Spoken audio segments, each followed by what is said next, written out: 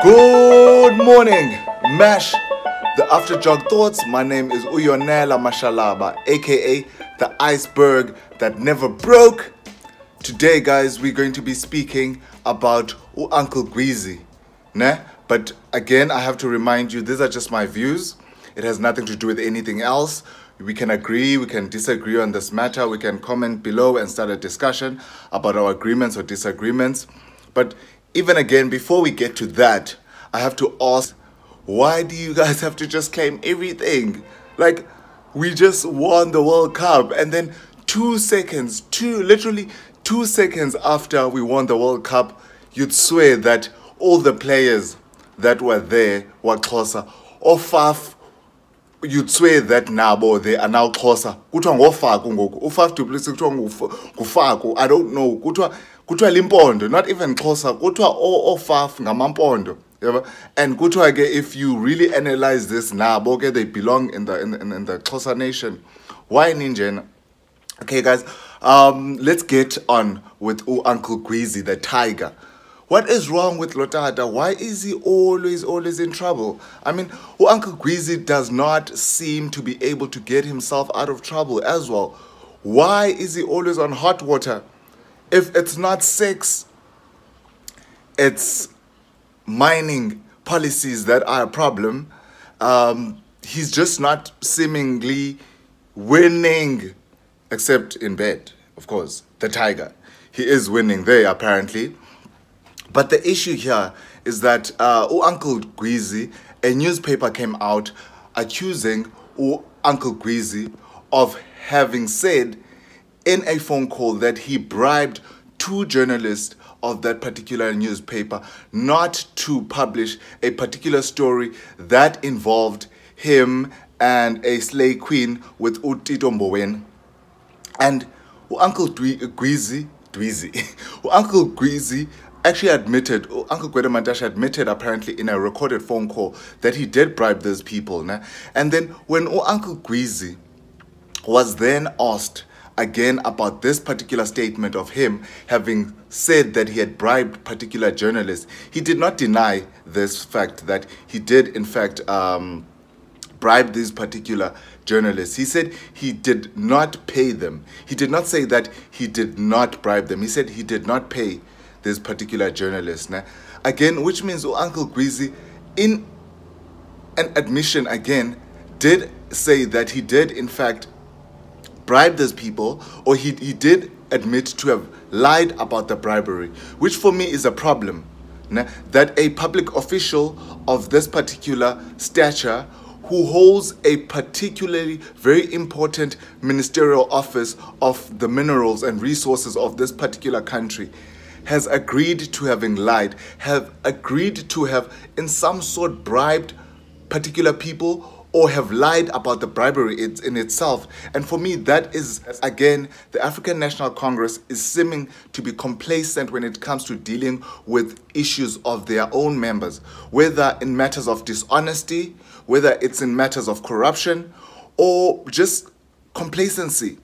You know, they themselves are complacent in that particular fort. Again, this is how we landed up with Gwede, with Jacob Zuma.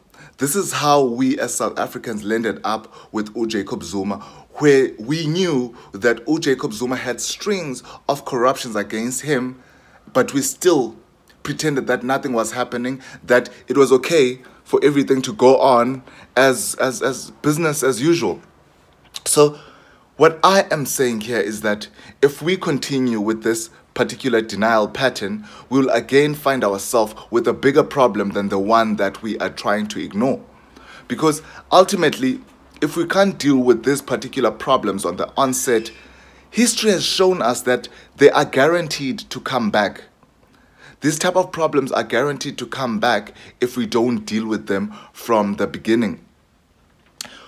If our president does not call on Gwede Mantashe to go on leave so that a proper investigation can happen and that a proper determination can be made in terms of the factual circumstances of what has been unveiled by this particular media house. So I am calling on the president to make a decisive decision when it comes to Uncle Gwede Mantashe and him having lied about his bribery to this particular journalist.